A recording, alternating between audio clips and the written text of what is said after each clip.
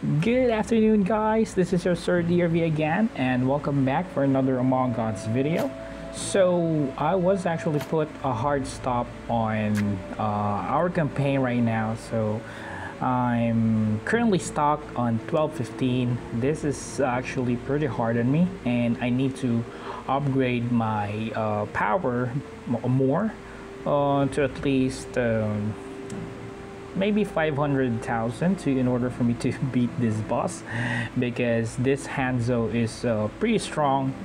He's mutilating our back line, and it's hard for me to beat this boss. So for today, we are going to talk about some tips.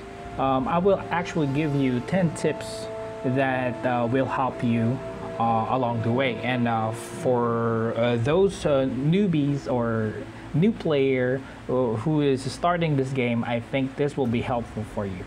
Okay, so number one tip, what you need to do is to save your gems. Only use gems for tavern and relic summons, and also by buying this sacred daily pack for total of 6 days. You will have a chance to purchase this resources from here. So all you need to do is to go to the event. So what are the important purchase from here? So at day one, yeah, you can purchase this and this one. It's very helpful. And you can purchase the day 2 as well. Day 3, this one used for upgrading your armors and weapons. And this one, this is pretty helpful as well. Buy this one. And then, no questions asked, this one is good as well. And also, you need to purchase this because later on, you won't have enough of this. You really need more of this. Okay, so next, this is pretty helpful for if you are free to play. I suggest you save up 4,000 gems because this is 4,000 gems as I remember. So you need this. This will be helpful for you. Okay, so this one I did not purchase this because you can easily get this on the heroic crusade. Okay, and this one, and I did not purchase this because you can also create this one for you. But if you have extra gems, then I suggest you purchase this as well. All right, so yes, aside from buying that, I suggest you use all of your gems on getting or summoning heroes. Okay, so use everything, every gems that you have for summoning, because you will need those to get extra copy of the hero that you have. All right, and also I suggest whatever faction recruitment voucher that you have, for a total of 30, make sure to summon 10 from each first. Okay, because you will get an extra S hero, a guaranteed S hero for the first 10 summons. So yeah, summon 10 each so you can get that guaranteed. Alright, so for that tavern, if you really need to pump up your power for a little bit, then I suggest you use your gems as well here. Probably a couple of summons, crop 10 times at least per week. It will be pretty helpful. Okay, so my next tip, second, is after reset, it's much better to leave boss fights when you can't move further on the crusade and campaigns. Same with the guild boss. By doing so, you will increase your chance of getting much more resources by making higher damage. So for example, here on the nightmare, make sure to leave the best for last. Okay, make sure to battle the Stonehenge first, heroic crusade, the trial of truth, bounty quest, and whatever it is that you can do to increase your power. And then once you're done, if you're stuck on the normal campaign and the elite campaign, then go to battle these bosses in order for you to gain an extra resources, so that because of more damage. Okay, same with the guild boss. There's also a guild boss here. Where's the guild boss? The trials. Okay, so here it is. So make sure to leave these bosses for last. Okay, quick tip number 3: make sure to review and plan your combo skills based on the available hero you have. Okay, so here's what I'm saying. Okay, so if you go to here to the normal campaign and you click battle, you will see something on the left side. So here on the left side, you can click this and you can see the combo skills that is available for you. All right, so whatever hero that you have from here, then it's much better to build your team according to the available hero that you have.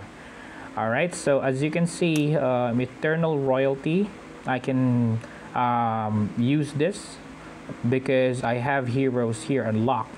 Those heroes that is grayed out, that means you don't have that hero yet.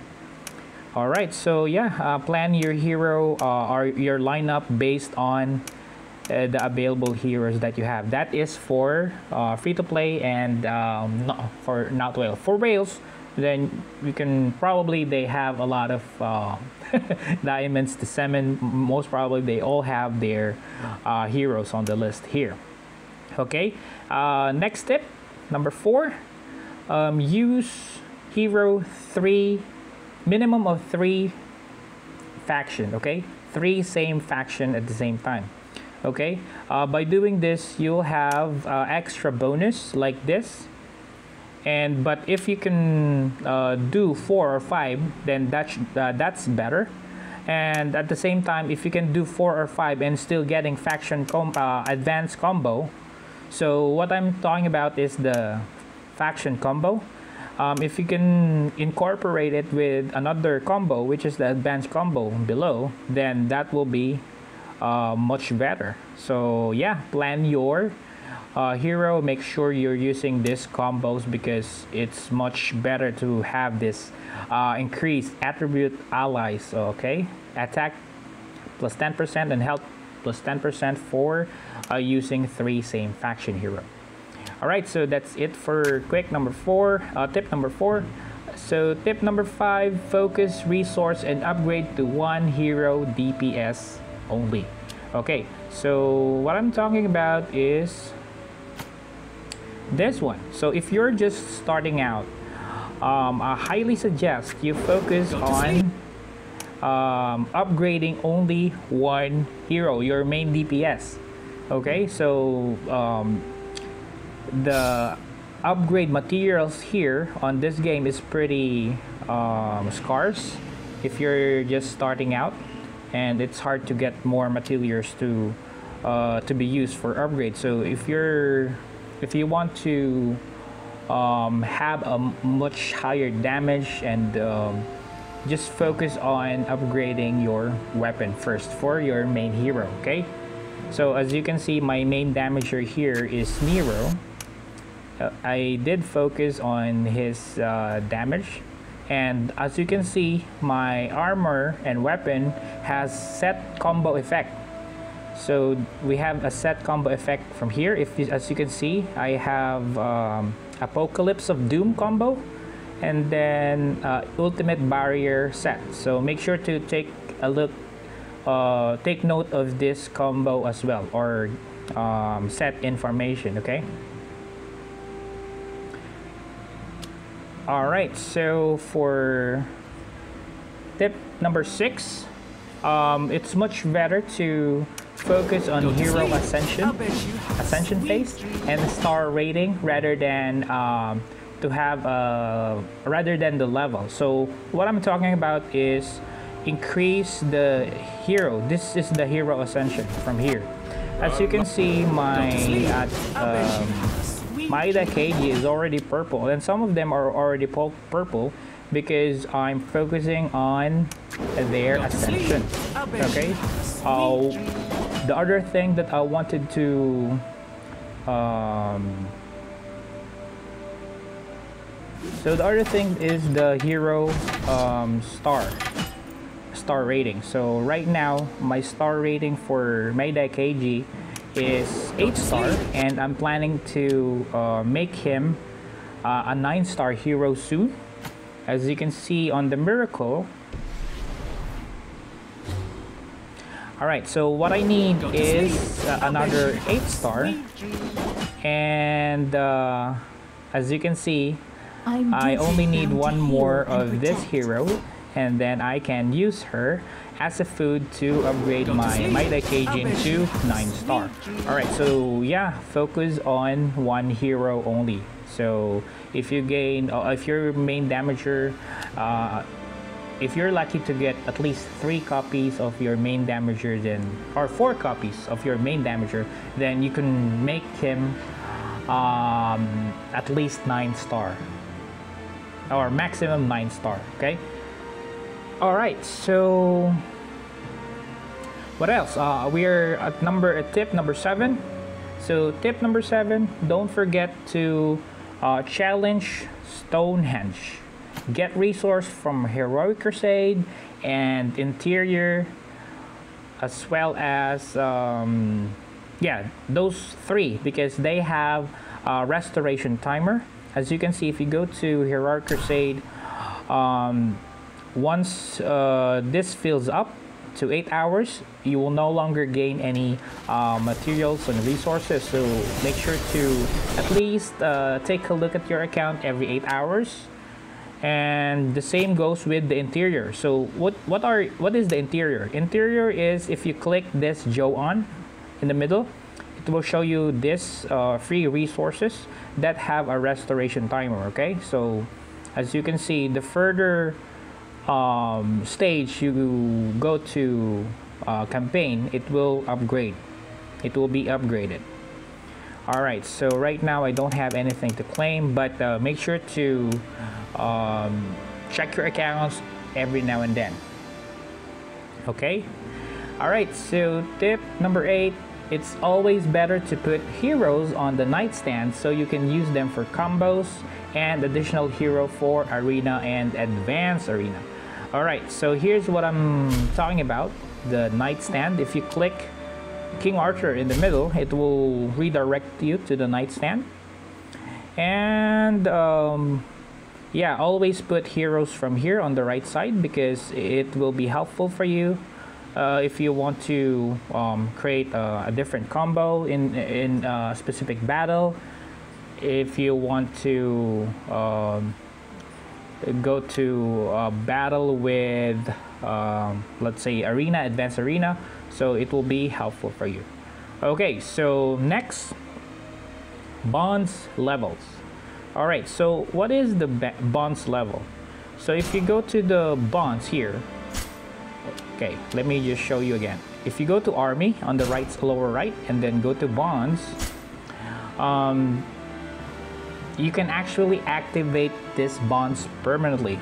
How you can do that? By making your hero 8 stars. So you can activate this permanently by making your hero 8 star, or by borrowing an 8 star hero from your friend. So if your friend have an 8 star hero, then you can use it for activating bonds permanently. So as you can see, I already have 2 bonds activated permanently. 3 actually. Number 1 is here. I borrow from this guy, and next one is this one, and the last bonds that I have is, where are you?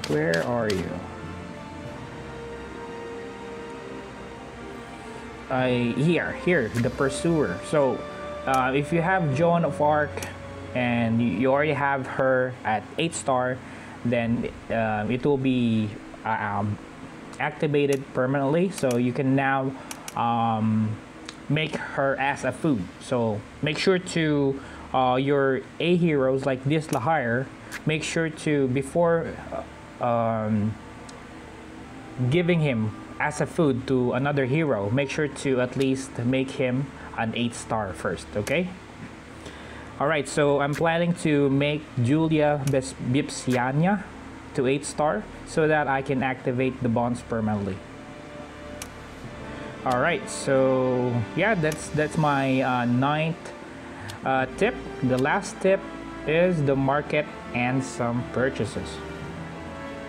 So what are the daily purchases that I'm doing on the market or in the store? If you go to the store or general store on the lower right side of your screen, you can see the general store here. The most useful purchase that I'm buying here is the recruitment voucher and the 4-star random fragment, the hero powder. Don't worry about gold, there's tons of gold that you can get. This one, I'm talking about this one. So yeah, keep on buying this hero powder because you need tons of this. And just to get more copies of your A, you can buy this normal recruitment voucher as well. And I always buy this Nightmare Campaign Buster Call so that I can use it for more hero powder every day, because we really need to have or to get tons of that hero powder. So the other things on the list on here is optional. So if you need hero XP, then you can buy this, but I think that there will be enough EXP from the boss fights that you can get, so you don't have to buy this. Probably the first day and second day you need to buy this, but moving forward, third, fourth, you don't have to actually buy this one anymore. So for the soulstone, you can purchase this 4-star fragment and then 3-star elite fragment. So I suggest you focus on getting the 4-star random fragment here. Although you can get a 4-star A hero, it's much better than buying a 3-star elite fragment right here, because the equivalent of this one is almost 3. They are the same, but sometimes you can get different hero from this 3-star elite fragment. So yeah, that's the only difference. From here you can get an already built 4-star hero. So there's also a chance that you can get S-star hero from the random fragment. So for the arena store, if you have enough what's this, hero coins, then you can purchase this one and then this one. This is pretty helpful. And then next purchase, it will be all up to you, because if you have Oda and Tomiris, Abe no Saime, it's all up to you if you want to buy them, okay? But for me, I would buy Abe no Saime in the future because he is actually very helpful. Okay, so I think that's it for now, and I hope I was able to give you the tips that you need to increase your power if you're a newbie or if you're just starting up. So if you have some suggestions, comments, please leave a comment down below and I will surely read it, and let's see if there's other tips that I can give you on the comment section, okay? Also pretty available in Discord. If you have any questions, just go to the description. I have a Discord link there. And you can also post your questions in the comment section down below, okay? Make sure to hit that like button and subscribe if you're new to my channel. And thank you very much. You have a great day today, and I'll see you again on my next video. Goodbye for now.